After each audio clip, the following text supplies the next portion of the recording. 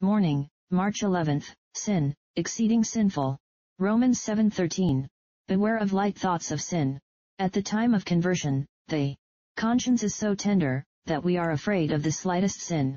Young converts have a holy timidity, a godly fear lest they should offend against God. But alas, very soon the fine bloom upon these first ripe fruits is removed by the rough handling of the surrounding world. The sensitive plant of young piety turns into a willow in after life, too pliant, too easily yielding. It is sadly true, that even a Christian may grow by degrees so callous, that the sin which once startled him does not alarm him in the least. By degrees men get familiar with sin. The ear in which the cannon has been booming will not notice slight sounds. At first a little sin startles us, but soon we say, is it not a little one?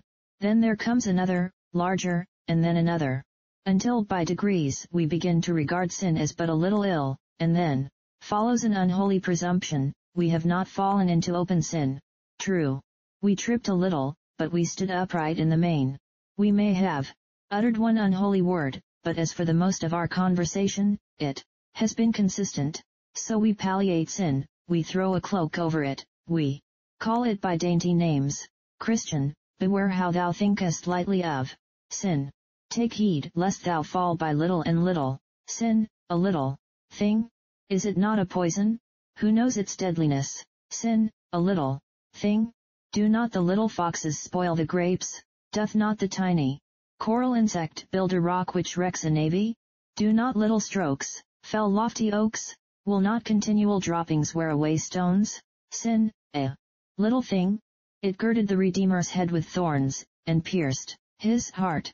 It made him suffer anguish, bitterness, and woe.